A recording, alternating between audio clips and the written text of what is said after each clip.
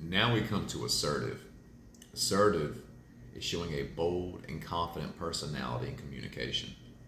Your walk, your body language, and words exude that you're very sure of yourself. That gets a negative connotation at times. It can be viewed as arrogant or full of yourself or whatever. That's just the way people are. I don't live my life like that, nor should any man live their life caring about other people perceive them, because they're going to do it regardless. They have their own presuppositions anyway. So to touch on assertive, I'm going to go to Acts 2. Peter stands up. This is after the day of Pentecost. This is where he's going around, and this is after the Holy Spirit comes in a whirlwind of the disciples, and they are speaking in other languages. They're speaking in tongues, so they're speaking in other languages. And these foreigners can tell, like, they're speaking in our language. You know, we're from such and such and such. And then they think some of them thinking they're drunk. Well, Peter stands up and says, "Then Peter stepped forward with the 11 other apostles and shouted to the crowd, 'Listen carefully, all of you, fellow Jews and residents of Jerusalem. Make no mistake about this. These people are not drunk, as some of you are assuming. 9 o'clock in the morning is much too early for that. No, what you see was predicted long ago by the prophet Joel. In the last days, God says, I will pour out my spirit upon all people. Your sons and daughters will prophesy. Your young men will see visions, and your old men will dream dreams. In those days, I will pour out my spirit, even on my servants, men and women alike, and they will prophesy, and I will cause wonders in the heavens above and the signs on the earth below, blood and fire and clouds of smoke. The sun will become dark, and the moon will turn blood red, before that great and glorious day of the Lord arrives. But everyone who calls on the name of the Lord will be saved. People of Israel, listen. God publicly endorsed Jesus, the Nazarene, by doing powerful miracles, wonders, signs through him, as you well know. But God knew what would happen, and his prearranged plan was carried out when Jesus was betrayed." Now, I can continue this on. It's a long narrative. Not to take away from the narrative, I'll go to another part of it just to share his boldness. I'm going to go to 37, where it says, "Peter's words pierced their hearts, and they said to him and to the other apostles, 'Brothers, what should we do?'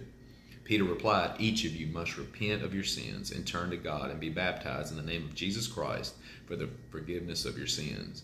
Then you will receive the gift of the Holy Spirit. This promise is to you and to your children and even to the Gentiles, all who have been called by the Lord our God.' Then Peter continued preaching for a long time, strongly urging all his listeners, 'Save yourselves from this crooked generation.'" So he stands up bold. He stands his ground. He does what he's supposed to do, being led by the Holy Spirit without a glimpse of being scared or without hesitation. The next one I'm going to touch on is Acts 4.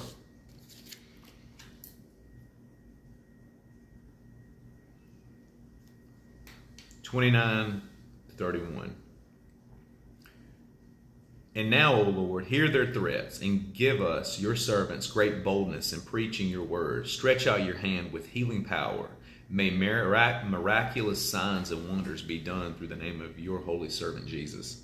After this prayer, the meeting place shook, and they were all filled with the Holy Spirit. Then they preached the word of God with boldness. That's what we're told to do. We're told to share the gospel, to evangelize, to stand for Christ in a boldness, in a lack of being shaken situation. This world's getting more and more satanic by the minute because of the liberal policies and all that, but I'm not going to get into that right now. But the more that happens, the more you have to be bold for Christ, because you can be any other religion but a Christian, and there's no retribution for it. You be a Christian, it's like, well, you know, you're this, that, and the other. So you got to get used to people calling you names. The next one is Acts 6 and 7. This is Stephen. Stephen was chosen. He's one of the group that the apostles brought together to evangelize and to share Christ with them, instead of them waiting tables. In Acts 6.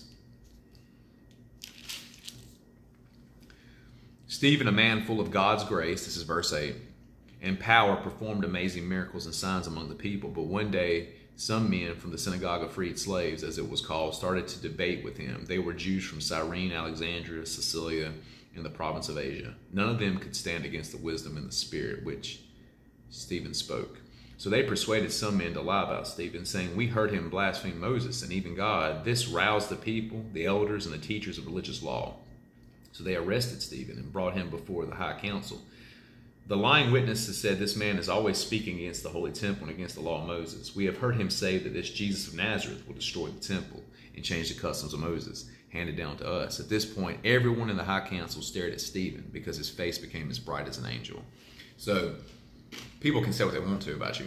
When you know that God's giving you confirmation that you're driven by God, He's giving you a confidence that nobody else can give you. You're not doing it for yourself. You're doing it knowing in humility that you couldn't do it without God. So you're using that boldness in a sense to glorify Him with it, regardless if people want to accept it or not. So continue on. He goes into 7. Then the high priest asked Stephen, "Are these accusations true?" This was Stephen's reply. And he goes through and he explains the history basically of the Jew going all the way up from Abraham up to Christ. And then if you go all the way to verse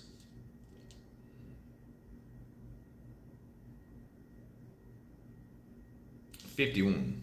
"You stubborn people, you are heathen at heart and deaf to the truth. Must you forever resist the Holy Spirit? That's what your ancestors did, and so do you. Name one prophet your ancestors didn't persecute. They even killed the ones who predicted the coming of the righteous one, the Messiah whom you betrayed and murdered. You deliberately disobeyed God's law, even though you received it from the hands of angels." Then the Jewish leaders were infuriated by Stephen's accusation, and they shook their fists at him in rage. But Stephen, full of the Holy Spirit, gazed steadily into heaven and saw the glory of God. And he saw Jesus standing in the place of honor at God's right hand.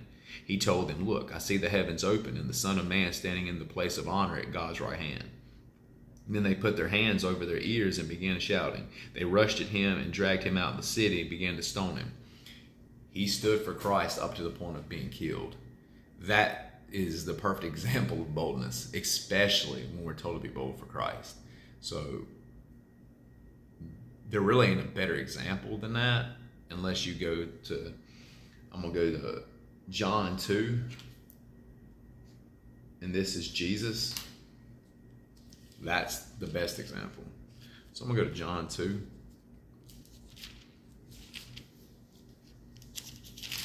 This is after he turned water into wine. He goes into the temple and clears it the first time. It says verse 13. "It was nearly the time for the Jewish Passover celebration, so Jesus went to Jerusalem. In the temple area, he saw merchants selling cattle, sheep, and doves for sacrifices. He also saw dealers at tables exchanging foreign money.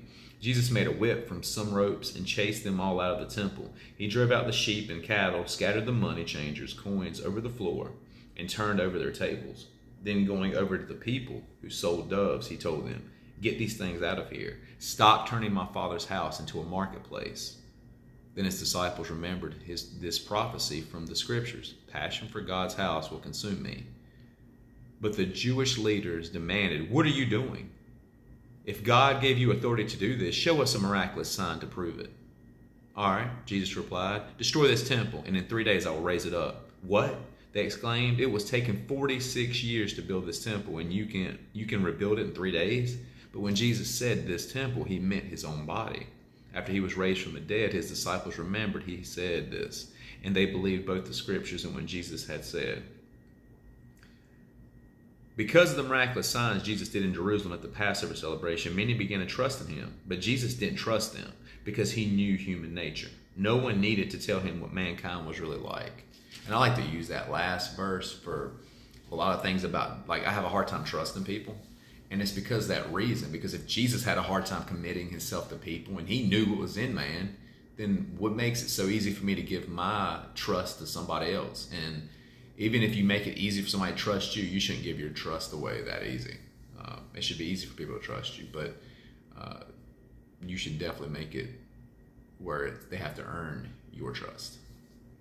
The next one I'm going to go to is similar to that. It's Mark 11:15. And this is when he clears the temple out the second time. When they arrived back in Jerusalem, Jesus entered the temple and began to drive out the people buying and selling animals for sacrifices. He knocked over the tables of the money changers and the chairs of those selling doves. He stopped everyone from using the temple as a marketplace. He said to them, "The scriptures declare, my temple will be called a house of prayer for all nations, but you have turned it into a den of thieves." When the leading priests and teachers of religious law heard what Jesus had done, they began planning how to kill him. But they were afraid of him because the people were so amazed at his teaching. He had to do it twice. He didn't care what nobody else thought of him. I mean, that's tells you that, like, when you're assertive, when you're bold, when you're confident, and you have so much surety in what you're doing, I mean, not to mention he's God. So obviously he's led to not hesitate and not to, in this case, establish dominance, because it was a necessary thing. And that's why, again, I say all these correlate in some way, because they feed into the other one. Jesus is the ultimate man. He's the ideal man. And he had to display that in certain ways, to display these qualities in certain ways. The next one I'm going to go to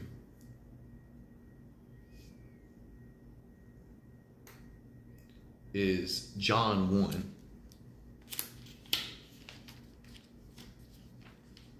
And this is John the Baptist. I think John the Baptist is the most underrated person in the New Testament. He's just highly underrated based off what he did coming before Christ and set up Christ's ministry for him, as far as the foretelling. He was the last prophet to foretell Christ. So I'm going to go to verse 19.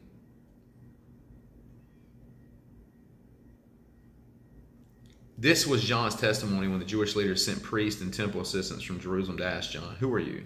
He came right out and said, "I am not the Messiah."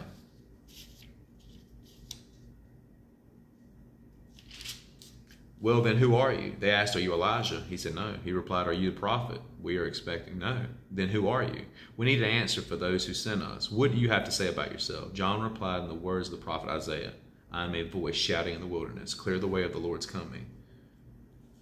Then the Pharisees who had been sent asked him, "If you aren't the Messiah, Elijah, or a prophet, what right do you have to baptize?" John told them, "I baptize with water, but right here in the crowd is someone you do not recognize. Though his ministry follows mine, I'm not even worthy to be his slave and untie his straps of his sandals."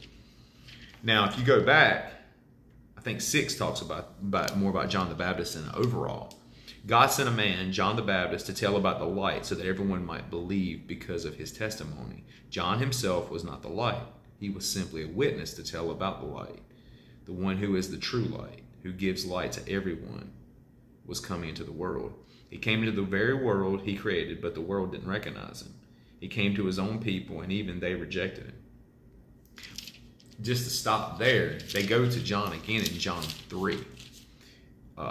And ask him after, this is after Jesus is already talking to Nicodemus and sharing the new birth with Nicodemus.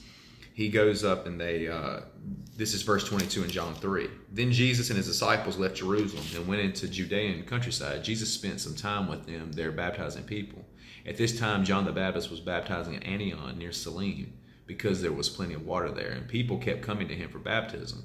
This was before John was thrown into prison. A debate broke out between John's disciples and a certain Jew over his ceremonial cleansing. So John's disciple came to him and said, "Rabbi, the man you met on the other side of the Jordan River, the one you identified as the Messiah, is also baptizing people, and everybody else is going to him instead of coming to us." John replied, "No one can receive anything unless God gives it from heaven. You yourselves know how plainly I told you I'm not the Messiah. I'm only here to prepare the way for him." See, he's willing to stand up. He doesn't want any credit. Like, that's a different boldness. It's a boldness to stay in humility, not to take any credit, and to stay in your lane and let the one he foretold of to have the credit of it all. And that speaks a lot on how John was. And John was in solitude for so long. He sat out in the wilderness, but God used him so strongly. And I think it's one of the most underrated things about John is his time by himself, and he comes out of nowhere, foretells the Messiah, does what he's supposed to do, like a boss. The next thing is, I'm going to go to Hebrews I'm gonna go to Proverbs 28:1. This is a short one, but it just gives you the indication of being a Christian in a nutshell. The wicked run away when no one is chasing them, but the godly are as bold as lions. It's about standing up. It's about being there and standing up for what you believe in. If you're a coward, you're not going to stand up for what you believe in, because even Jesus spoke about saying, if you deny me for men, I'll deny you for my Father. You got to stand up for him. You got to be able to be the ideal man is going to be bold. The ideal man is going to be a Christian, whether people want to admit it or not. The next one I'm going to go to is Hebrews 13:5 and 6. Don't love money. Be satisfied with what you have, for God has said, I will never fail you, I will never abandon you. So we can say with confidence, the Lord is my helper, so I will have no fear. What can mere people do to me? When you have God behind you and you have that confidence, certainty, like, people don't matter. Yeah, they can kill you, they can kill you, but they can't take your soul. They can't take your soul. Your soul is bound in heaven because you put your faith in Christ. The last one I'm going to touch on is James 5:19 through 20. And this is about having confidence when somebody's in the wrong and you can save your brother. Basically, warning straying believers. My dear brothers and sisters, if someone among you wanders away from the truth and is brought back, you can be sure that whoever brings the sinner back will save that person from death and bring about the forgiveness of many sins. There's a high reward for that. Are you willing to look crazy in front of everybody else to help your brother? Ain't that what being assertive and bold and confident is all about? Think about it.